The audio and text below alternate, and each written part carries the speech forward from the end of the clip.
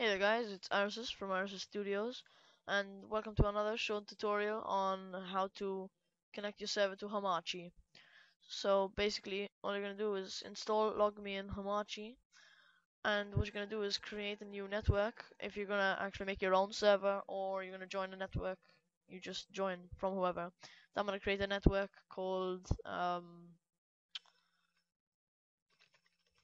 Arisus. Password, we'll just leave it. Well, we'll do it 111.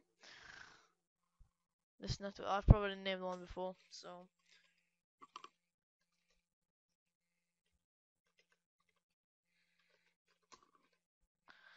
okay, let's just do that.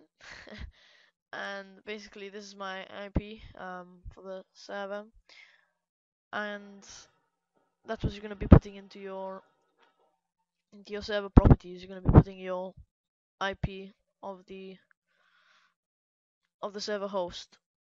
So basically, you're just going to connect to that, and basically all your friends can play. Um, there's nothing much more to do than that. It's then you just have to join an existing network. I don't know.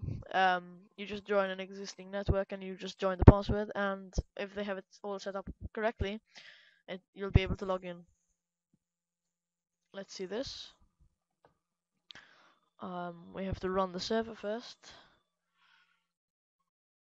This is the one I used in the tutorial before, like 10 minutes ago. So let's practically done. Okay. Now you have the multiplayer, and you have this, and there you go.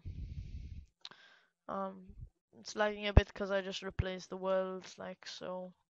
The world folder, so it's lagging a bit. But it doesn't usually. It's also because I'm like recording. So anyway, the world's generating and stuff like that. So that's basically it. Just how to connect your Hamachi, how to connect Hamachi to your server.